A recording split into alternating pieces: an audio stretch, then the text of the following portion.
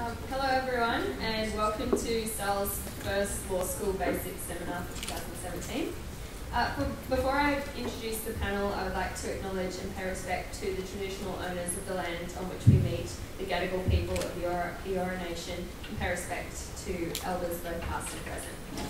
The way today's seminar will work is I'm going to ask the panel some common questions students have about studying at law school, and then we'll open up the floor to questions.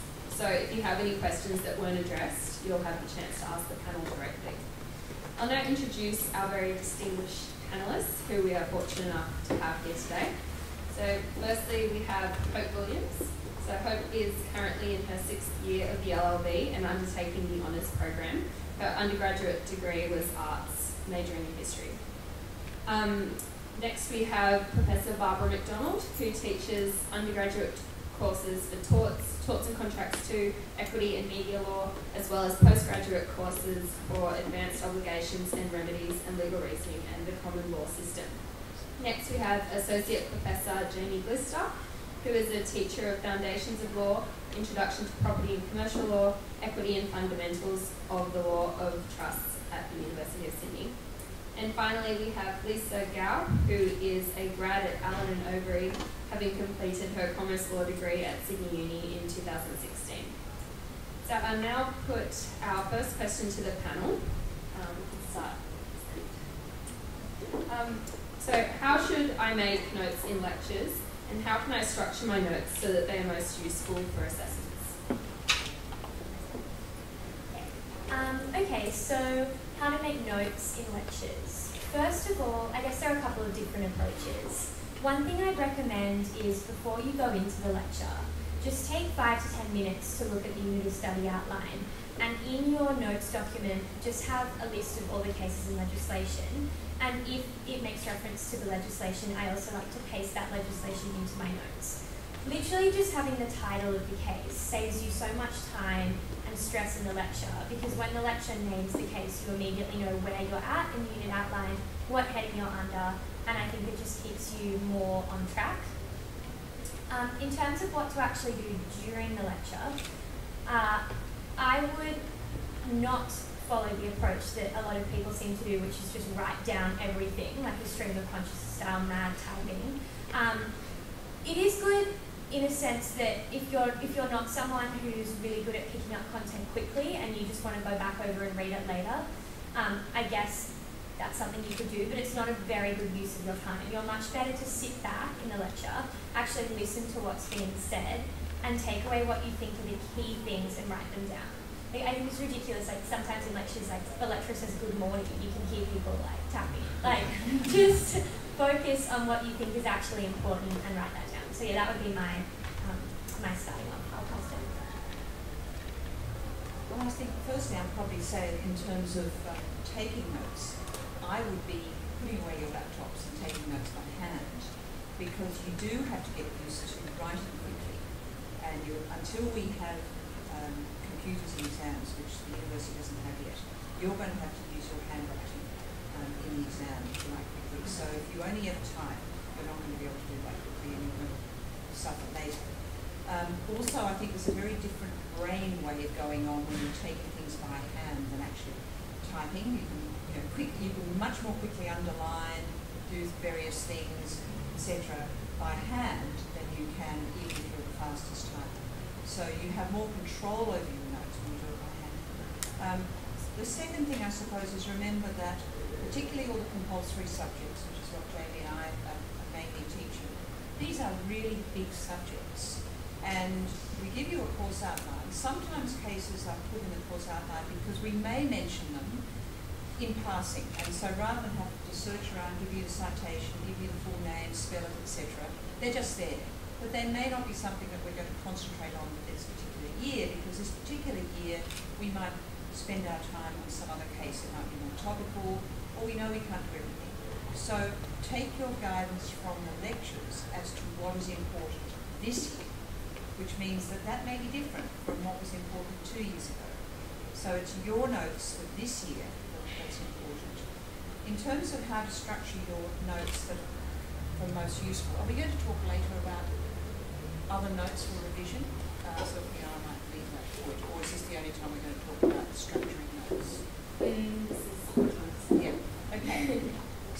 once you have finished a topic in any subject, I think what you need is a decent summary of that topic. But that summary should not be a summary of 20 cases. It should be a summary of the principles. It should be a summary of the principles of law, the issues that arise in that topic, the questions that arise in that topic.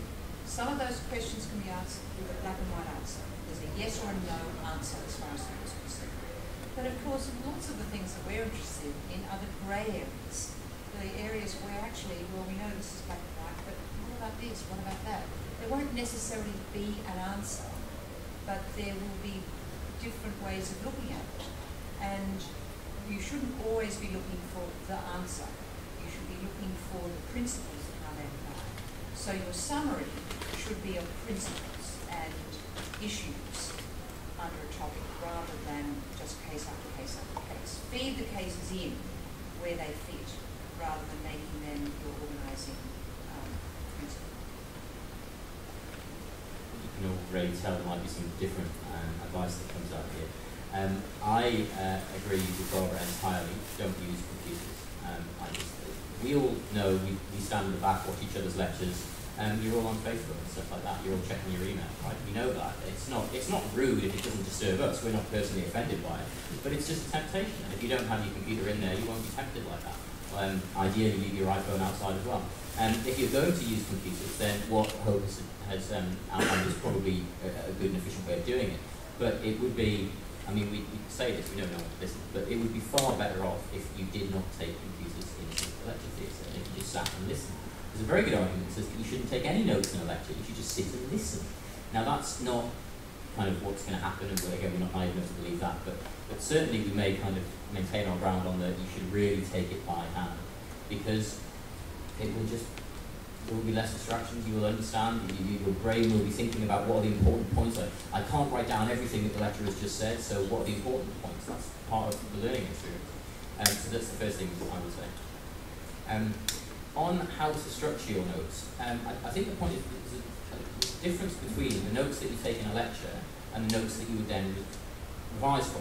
The notes that you take in a lecture are going to be incomplete. There's going to be ... question mark, didn't hear that, check this case, not sure about the right, all that kind of stuff. That's all going to be in the notes that you take in a lecture. Obviously that shouldn't be still there when you come to revise before the exam. So I suppose I would say take handwritten notes in a lecture, try and actually get the material in your brain. But then certainly what Hope suggests in terms of putting together your own personal little mini textbook or detailed notes with the statutes in is certainly a good idea before the exam.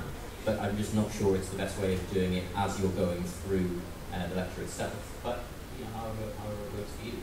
Barbara and I are Luddites, we are a different generation on this, and we would prefer it if we didn't have computers in lectures, as simple as that. But there's limits to how far we can go on that. So I do agree to an extent about the fact that computers are a massive distraction in lectures. I think, honestly, if one person around you is on Facebook, it's really hard for you not to get distracted, not to look at what they're doing on their newsfeed, and not to start thinking, well, what's on my newsfeed? So I really encourage all of you in lectures to seriously make a really strong mental effort to just turn off the internet, don't go on Facebook, don't go on whatever Snapchat, put your phone in your bag. Seriously, just don't do it. Because if you do go on and you miss something, getting back in takes a long time as well. And what you've missed might be really important and you just have no idea because a lot of the lectures aren't even recorded. As to how to take notes, I was one of the culprits who just took down a transcript of what the lecturer said, obviously within reason, right? I would never type down good morning or any of the jokes they made or any of the non-relevant things they said. But I found it really helped me when it came to exam time to know exactly how the lecturer put a phrase, put a point, or what they said about a particular set of facts within the case. So I took that down. I found that really worked for me and was very helpful in exams. But if you find it's more helpful to just sit and listen, and it might very well be the case, I encourage you to do that. In terms of making your actual notes, I agree with what Hope said. Make sure you have an understanding of what's in the unit of study outline. I would even have the headings and subheadings already in your lecture notes. So when you move through, you can just put the relevant dot points or the relevant notes you take into the appropriate headings. it'll make your life a lot easier later on when you go back and try and make those lecture notes into study notes. Just add one thing. If the lecturer is any good, which most of us are, the lecturer should have a way of making you pay attention every 20 minutes or so. So the lecturer should, now it might be just pausing, or it might be just stopping or coming out from behind the lectern or something like that. There'll be a way of the lecturer saying, right, this is really important. This is a bit where you have to stop typing and just listen to me for 2 minutes. Sometimes I'll simply say those exact words, right? But even if it's not those exact words, the lecturer, if he or she is any good, should have some way of showing you which bits are important, which bits aren't. It's a lot easier for you to pick up on that if you're not tapping. Right? It's a lot easier for you to pick up on that if you're writing with your hands and actually looking up and rather than just behind the screen. That's it. Should I read every case or just start cases? Well, I guess this was already touched on a bit earlier by Barbara. Unit outlines, obviously, maybe also this terminology we should clarify if you're in foundations of law. Unit outlines contain cases, lists of cases. Sometimes they're starred and sometimes they're not. Starred cases could mean one of two things. It might just mean that it's extracted in the casebook. On the other hand, it might mean that the lecturer considers that that is, one of the most important cases in the topic. So say, 60 or 70% of cases might be starred. I think it is important to go off, if a case is starred, you should definitely read it. Like, you can't not read a starred case. If a case isn't starred, you can use your judgment a little bit more. If it's being talked about extensively in the lecture and you get the impression that it's a focus for some reason, maybe it's topical, maybe the lecturer is hinting that this might be something that's important for an assignment, problem question, maybe it's relevant in some other way. In that case, obviously read it.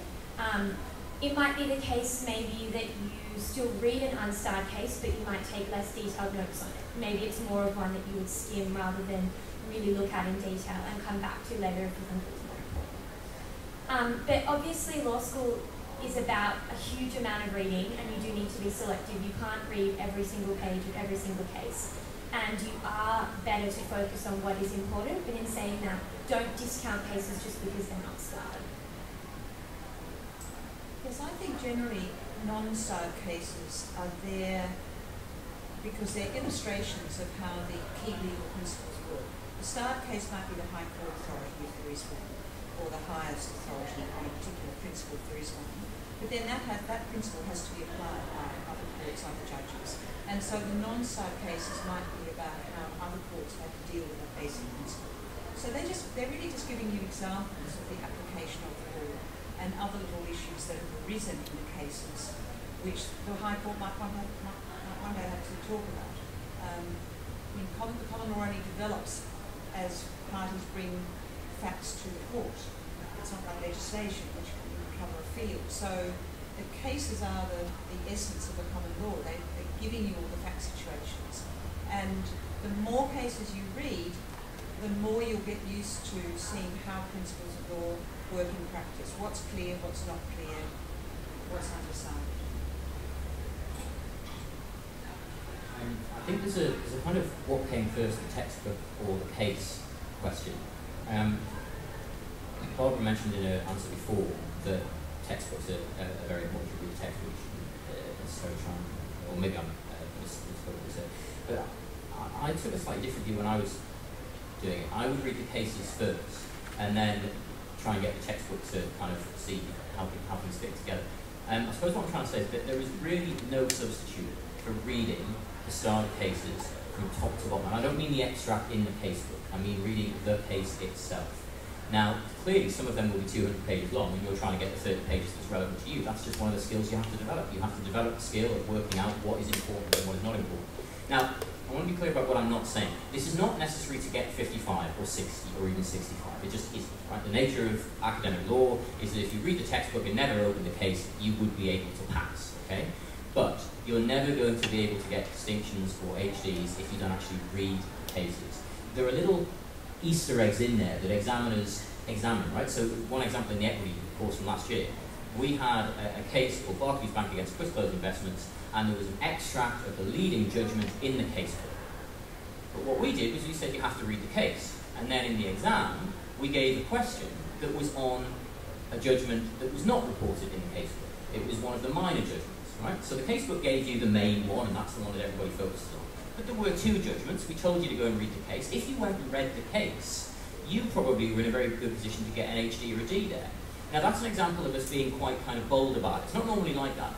But the point is, you will be in a very good position to show the examiner that you really understand the area.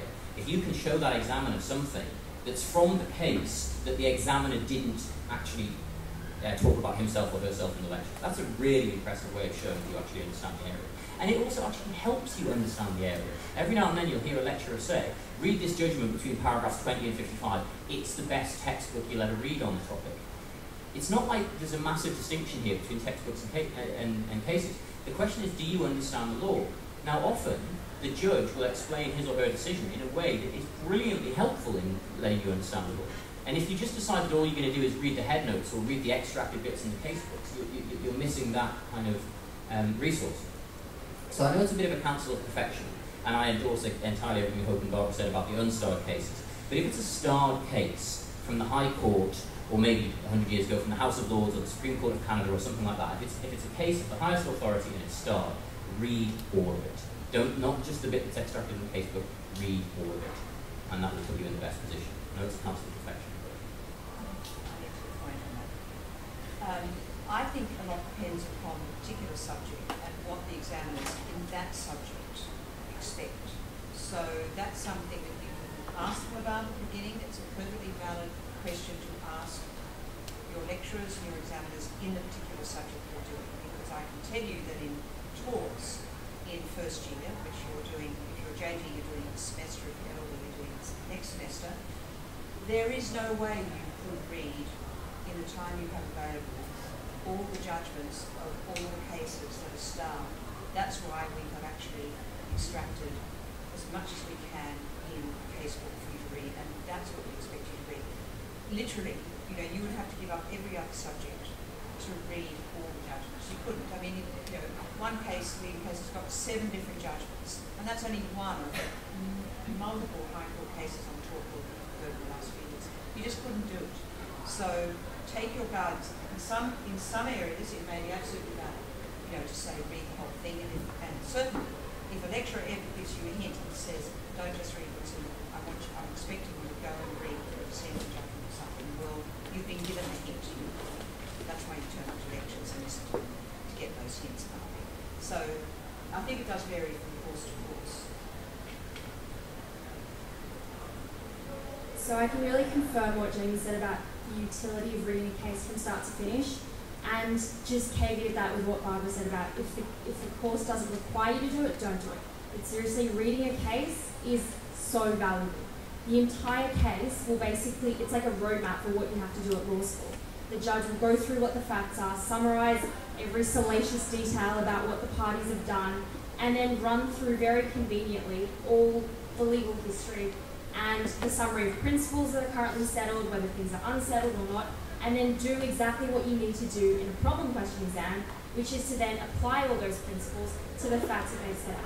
So it's a really useful thing just to read cases. My FedCon lecturer said, you need to get to a point in law school where on a Saturday afternoon you're happy enough just to, grab a bottle of wine or maybe just a glass and just read a case from start to finish. And it really is very interesting, and you learn so much from doing it. So I can really recommend doing that. I know it's hard in the first year, it's boring, you don't really want to, but seriously, stick with it because you will learn so much from it. Second thing, more practically, going back to whether to read starred cases, unstarred cases, the best thing for you to do in answering that question is to go to the lectures. Because if you go to the lecturers will tell you what the relative importance are of the unstarred cases relative to the starred cases. Like I said, if they go through the unstarred cases in a lot of detail, you can start to think, if you've got time, maybe put that unstarred case quite high up on your priority list and read it. If they barely mention it, maybe what you got in your lecture notes is enough. Right? So go to your lectures, there's really no substitute for that in determining how to best study for the quiz. Is it better to use a casebook or a textbook?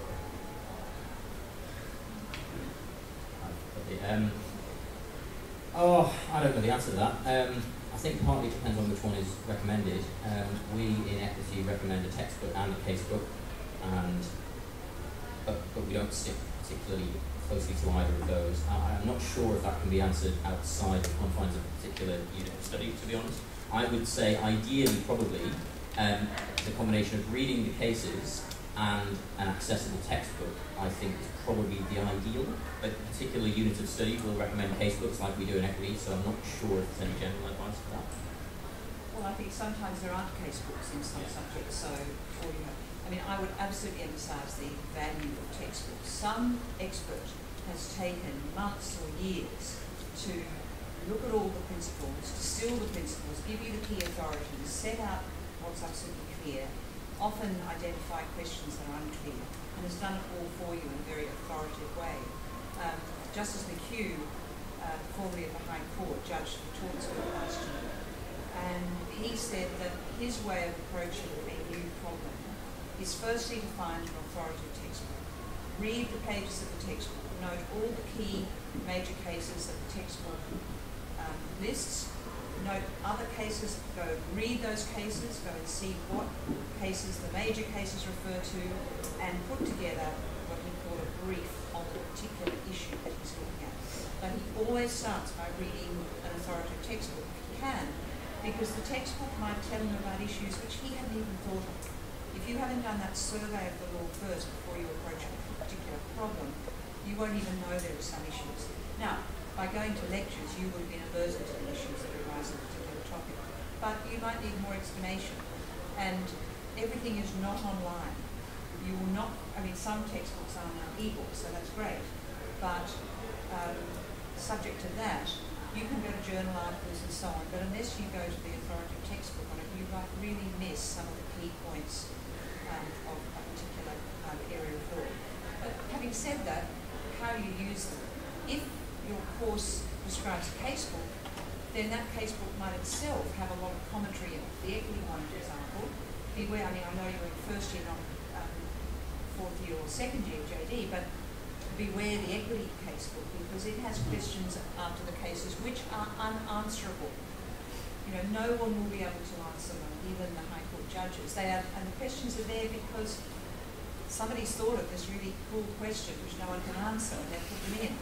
So if you only try to do that, you get really lost. So that's why you need to go to a good equity textbook if you're struggling with the area and can't make sense of the cases.